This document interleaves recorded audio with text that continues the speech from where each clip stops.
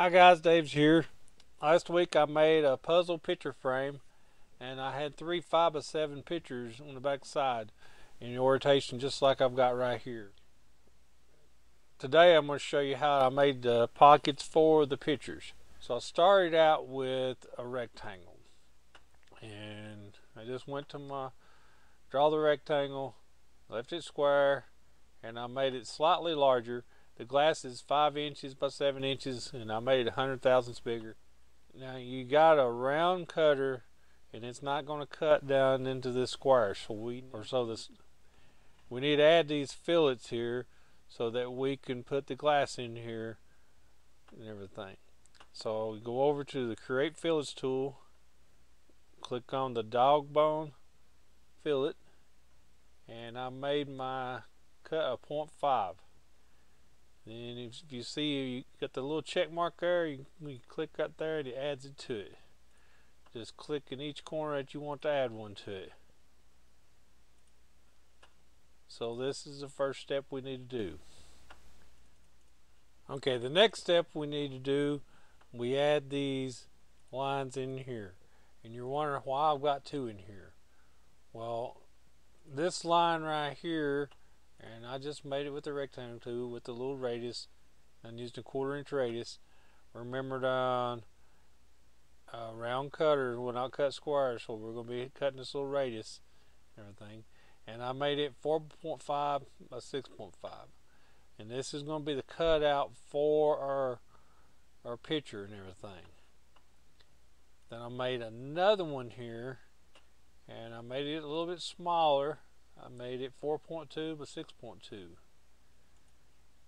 And why we doing this is because from this line to this line, we want to pocket this part down. We don't want to pocket, we don't want to waste time pocketing the whole thing here. This way we can just pocket out on this small portion. So let me take you over to the Toolpath side and I'll show you what I'm talking about. Okay, now that we're on the Toolpath side, you see I've got pocket picture frame.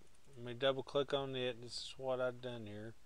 I'm going to go to a cut that is a 1/4 inch, and I'm using a 1/4 inch cutter, and I've got the outer vector selected and the inner vector selected. Remember, this is the ones where we want to pocket at. So I'm just using the raster on it, and I'll click calculate, and I'll click preview. Let me change the Toolpath cutter to no fill, and you can see it's cutting down a 1/4 inch deep right here. So that's what we do for it. Okay, now let's do the profile of the inside of the picture frame, and I'll go back over here, and you see I've selected the vector, these right here. This is the ones that we're going to cut out, and I'm cutting to a depth of 725 thousandths. My stock is 720, so I want to be able to cut out just a little bit. The end mill, I'm going to use the same 1/4 inch end mill. I'm going to be cutting on the inside left.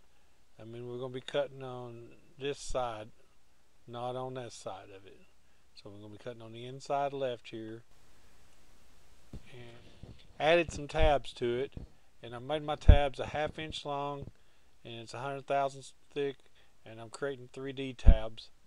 And I also like to add ramps to the Toolpath so that way it's not plunging in all at one time. This here's where you would add the tabs if you wanted to. You just click on here and add the tabs. I put 2 on each one of them, which is good enough for this. Then I click calculate, and it's going to come up with a warning letting you know the tool will be cutting all the way through the material, and that's okay. And I'll preview it, and as you can see, it cuts them out. Okay, that's all it is to it to make the pockets for the pictures. I done mine a 1/4 inch deep here. If you don't want to do it that deep, and measure the thickness of your glass, your picture, and your backer, and then you can put some little hold downs on the back side. But this is what I made mine for. If you want to see the large puzzle picture frame, I'll have a link at the end of the video for it.